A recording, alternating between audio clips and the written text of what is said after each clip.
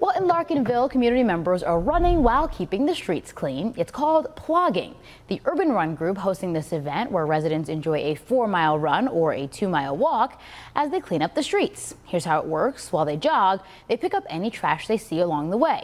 The tradition hails from Sweden, and the name is a combination of the Swedish term for pick up, plocka up, with the term jogging, hence plogging.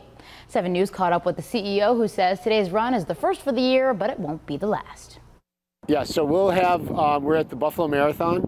We're part of the Expo run. We'll have that. And then July 13th, we do one on Ohio Street where we pick up trash along the waterfront.